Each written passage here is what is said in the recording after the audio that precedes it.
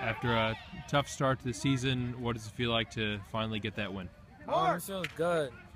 Finally getting over that hump, that first win. So I expect more in the future. Breaking the century mark on the ground today. How did that first half go so well for you? What was working well for you? Like I said in the first game of the season, I trusted my line. I trusted my line 100%.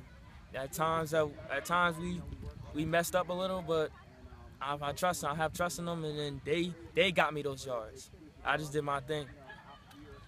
What's the goal for you and the team for the rest of the season? You got the 2 regular season games left, the big Thanksgiving rivalry against Pemberton, homecoming next week against Hopewell. What are you and the team looking to do? Hopefully get some more wins. But the main thing is just to get better. I feel like we just need to get better every day, like Coach said, and hopefully come out with the dub on homecoming day.